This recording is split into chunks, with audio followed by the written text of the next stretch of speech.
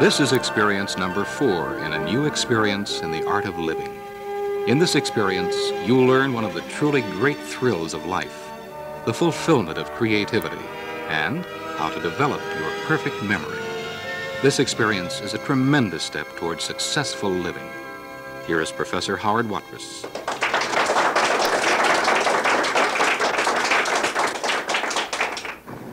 Trust in thine own untried capacity as thou wouldst trust in God himself. Thy soul is but an emanation from the whole. Thou dost not dream what forces lie in thee, vast and unfathomed as the grandest sea. No man can place a limit in thy strength. Such triumphs as no mortal ever dreamed may yet be thine, if thou wilt but believe in thy Creator and thyself.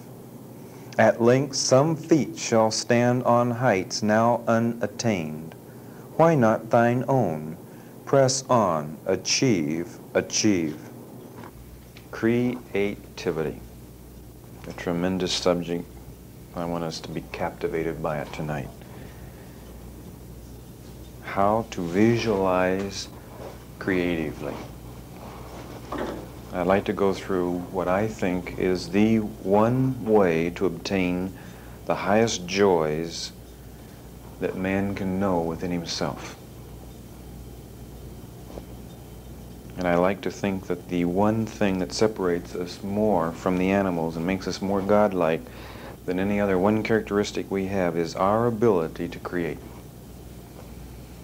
Now I know when I start talking about creativity, some people have a reaction. They think that creation is reserved for God and man can't create. Creativity is a fascinating word. I think one of the reasons it's such a mystery is because we do not really know what it means. And in analyzing the word in all of its implications, I come up with two distinct meanings of creativity. The first is to actually arrange or rearrange something that already exists. We could define this as the art of seeing the invisible. This could be illustrated by an inventor or an artist or a musician or even a housewife rearranging the furniture in a room. It's not making something out of nothing. It's a process of seeing something that no one else has seen. Now, has everybody here tonight worried? In other words, we have all worried, right? What is worry? I'd like for you to visualize a mother whose daughter was supposed to be in by 11 p.m. It's 4 a.m. Has she been creative, negatively? Could she have written short stories all night long? In other words, if you have worried, and we all have, then you have created negatively. Now, I'd like for you to know tonight that every human being is created as a creator. The second kind of creation is a little more grown up, a little more matured, and only a few people have ever encountered this type of creation. This creation is the actual bringing into being of something that has never existed before. Since we have two different kinds of creativity, we also have two different processes to create. And I think it's interesting as we go through the different processes that you can watch the very close similarity between the two, and yet they are separate and distinct. First, let's look at creativity of actually bringing into existence something that never existed before. And let's go to our Creator for the actual illustration. When we look at creation in Genesis, we find that the original creation was first brought into being by thinking. The thinking process, or the idea process, was fully vested in God the Father. Now, after the thought has been established, the second process is the Word. And the Word is actually the position which speaks the Word. And in the original creation, we find this position filled by Christ. In other words, he knew the thought, and since he was in direct line and fulfilled the position, he spoke the Word. Now, the speaking of the Word we call affirmation. And after affirmation, we have what we call a waiting period. This is a hold-on period, the fighting period. In other words, this is where you have spoken a word and you do not back down until the creation appears. Now, when we want to see how does man fit into this type of a creative activity, first of all, he has to know whose position he fills. Does he fulfill the Father, or the Son, or the Spirit? As we study this, there's only one place he can fulfill, and that is the Word. Now, how do we do this? We have to go to our concept of unity. By unity, man occupies the same position as Christ. We say then that he fills the gap. Now, the missing ingredient in creativity in the world today is the gap or the Word. It's almost as if the Father were a main plug, an electric current, and the Spirit were the light bulb on the end of an extension, or the actual creation, with only one ingredient missing, a missing extension cord. Now, in the original creation, Christ fulfilled this extension cord. In the present day creating, man, by unity, being Christ, fills the gap. This is the most fascinating thing in the world, because if you actually find your position, you can create by speaking, by affirming the Word, and then by holding on until the actual creation actualizes. Now, let's contrast this with our other type of creation. The other type of creation, we have the same three positions, only we call it idea, work, and actuality. And as we proceed the rest of the evening, we'll be able to distinguish between these two types of creation. There are difficulties with both types of creativity. Let's just outline these at the outset. The first is the divine type of creativity. The difficulty here is the ability to hold on, to fight, when everything is dark and drear, to know that this is really true and that the creation will appear. The second type of creativity, the human type of creativity, the culprit is the work. In other words, I must finalize the daydream into an actuality by my own efforts. I'd like to go through the 5 steps tonight of how to be creative. I'd like to reduce the art of creating to its essential steps and make every one of you tonight creators. Step number 1 will be to actually have something bigger than I am. If I can find something bigger than I am, then I have a unique privilege of being lost in it. That's the first step to creativity. Now, what do I mean by something bigger than me? Well, an illustration could be violets, an orchid, a sunset, Mount Hood, a lake, a mountain stream, a baby deer, 12 puppies. In other words, something that I can look at and lose myself totally in. By the way, I've eliminated fear in the first step, because if I'm afraid, will I lose myself? No. You take a man who's afraid and let him go walk in the woods alone, and he would like to carry a portable radio along. He wants noise so he won't be alone, so he won't be afraid. Could you lose yourself in the woods in the respect that we're talking about losing tonight? Very much so. Now, Another way to describe step one is to call it a magic moment. And it's interesting to know that if you have a magic moment coming up, oh, let's say in the next week, you won't commit suicide tonight. And if you think you'll have one in the next 20 years, you will not commit suicide. But what if you think you're not going to have any more on this earth? You're through. In other words, you actually give up everything. Now, when a magic moment is expressed in your life, there's one other thing you can do too. You can have the joy of remembering it. I know several older people that I've talked to, they live for the memory of magic moments that they've had in the past, but they know that the ones in the future are becoming less and less and less. Well, you might think the memories are wonderful, but memories can become very sickening if that's all you're going to have. The only reason that memories are important is because they actually reinforce present situations. If a memory did not reinforce a present situation, the memory in itself is worthless.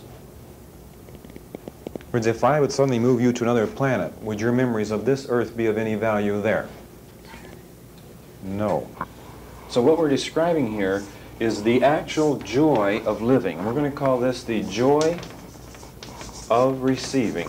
If I'm walking down the street and I smell lilac blossoms, I never planted a bush, I don't know where it's growing, I don't pay the wind that brings it to me, is it free? I am receiving, I'm having a magic moment. Now, might I walk by this certain street again tomorrow with hope? And when I get something free one day, I want something free another day. So I keep trying to actually obtain this joy over and over. Now, if you want to examine your life and be real honest with yourself, you'll find out that most of your motivational patterns are actually geared on magic moments. Now, you are too sensible, too reasonable, too rational to tell people you're that crazy. And whenever you do something, you probably will actually devise at least 5 good, solid reasons, and I guarantee you one of them will be economical. Can you justify your behavior? But down underneath, only you know what. I bought the car because it was red. And I had a little toy red car when I was a little boy. Isn't this kind of silly? But you don't tell people that it was red. It happened to be the only color that they had. That's what you tell them. You say, why did you pick that model? Well, the gas mileage, don't you know? And I'm getting back to being economical. Now, these magic moments, they have an actual ability to culminate in a real beautiful sensation. I'll describe it for you tonight. And if you've had this sensation, chances are you're getting close to becoming very creative. I'll give you one I have in my own life. I anticipate fall. Because at a certain time in the fall, when the temperature's, about 50, and the humidity's about 40%, and the leaves just crunch a right kind of a sound underneath your feet. And then if I can smell burning leaves, that smoke, and if I can see a full moon, and if I can pretend I'm going to a football game, I've got it made. I set off a sensation. Now it goes back in my memory until another time. And then that goes back in my memory to another time. And this keeps going back in my past, and pretty soon I've got about, 100 memories. Maybe clear back when I'm in the first grade and we baked potatoes in burning leaves in the street. Or back to a wiener roast at high school. Now, as these go back, they go back until they go back to, I can't remember anymore how far they're going back. Until they feel like they're going back forever. And then somewhere back there in infinity, it culminates in a climax and insets reverberations that come back, and it touches each memory all the way up to the present again. And by the way, when this touches each memory, it makes this memory more wonderful than it could have ever been in real life. Then as the sensations come up to the present moment, what happens to my magic moment at the present? well, I've gone to heaven. Now, if you want to get a real beautiful sensation, make sure that your magic chain goes back to childhood. Now, to see how many are with me tonight, how many have had this kind of a sensation? Let me see your hands. Half of you. Well, we're going to have half of you artists before the night's over. This is one of the most important criteria of being a creative person. In other words, it means that you have valued the little things that don't have a price tag. In other words, you haven't been so practical that you've lost all the joy of living. You've been able to walk through the woods and seen little tiny flowers and little tiny leaves and things that very few people even know exist. By the way, no matter how practical you are, you still live for step one. You might even disguise it in your own life, and you might even have to reach step one on a subconscious level, because you might be so practical on a conscious level you can't stand this. But basically, this is what we've got to do. I know one particular gentleman was at the beach. Can you visualize? He's walking along, and as he takes one step forward, there's a little pool of water. Oh, it's no more than 2 inches deep. And as he looks in there, he sees his face, and there's his little son, about 7 years old, who looks in the same puddle and sees his face, and then they see each other's face mirrored together. Now, I'll try to describe this. When you try to describe a magic moment, you're trying to do something almost impossible. But now he had an image of having a pure relationship with his son as being one. Now, for a split moment, when he looks in the puddle, what does he see? There they are. Now, you have to understand that a lot of American men cannot have a relationship with their sons because they have this tremendous fear of homosexuality. Have you ever seen American men hug each other? No, they're scared to death. You have to go over to Italy to find some men. They can express affection for each other, and they know good and well they're still going to be men when they get through. But American men are not quite sure what's going to happen after they hug a man. So therefore, will they? Do they crave a relationship with a son? All right, now, what has he got? He's got the thing in the pool of water, and it's pure. Now, you know, every time he gets a chance, where he goes? To the ocean. What's he want? Well, he'd like to capture this thing again. If he could have this feeling once more, it'd be worth living.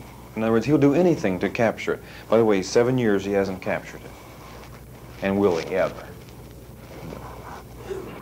Now, I've been giving you illustrations tonight of where we go to step one and try to exhaust step one without the other 4 steps.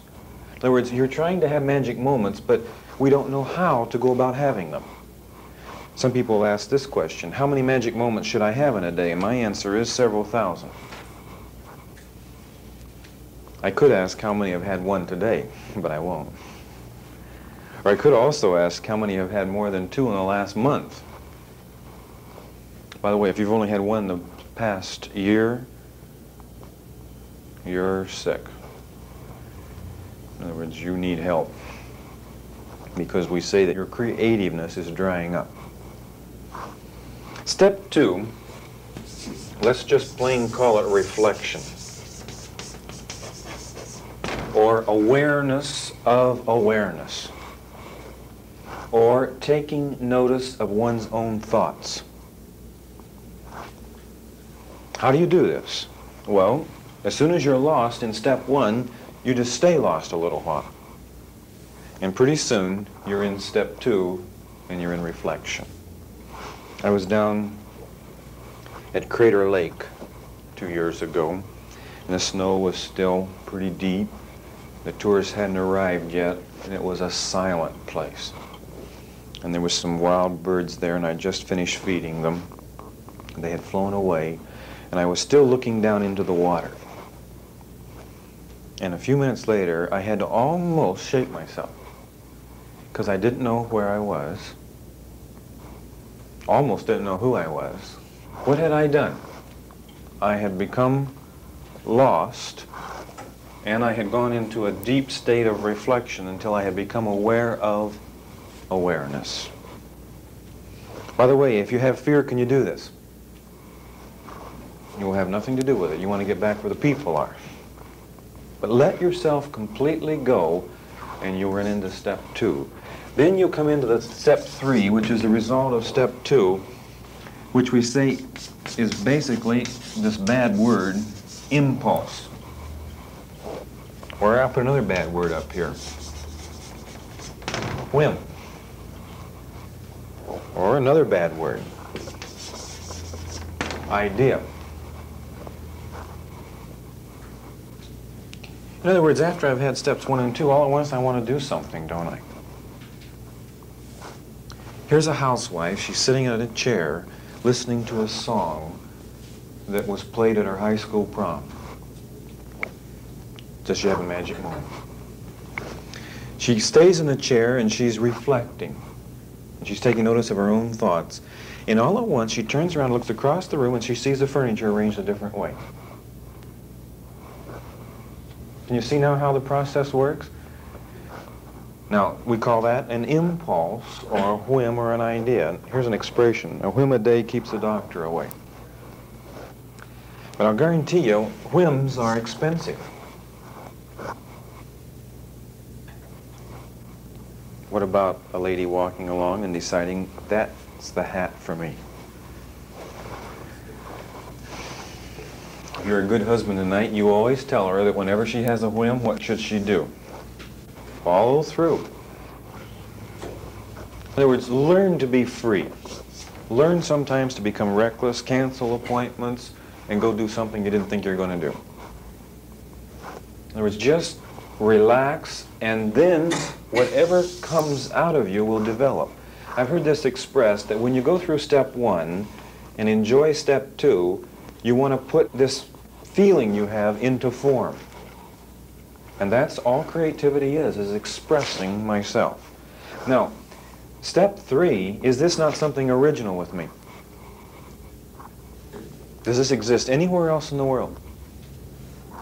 Now, when I follow through on step 3, do I express more of my individuality into this world? Then do I become more of a person? Do I have a better self-image, and do I respect myself more? All right, step 4 is work. The housewife who suddenly sees the furniture a different way, she has a choice. She could go to bed. She could talk to the neighbors the rest of the afternoon, or could she go to work for 2 hours? If she went to work for 2 hours, would she have something original that had never existed before that she could give her husband when he came home? Step number 5 is the joy of giving. Contrast the joy of giving with the joy of receiving. Do very few people ever find the joy of giving? You think about it for a moment. No, because they have never gone through step 4. Therefore, do they have anything?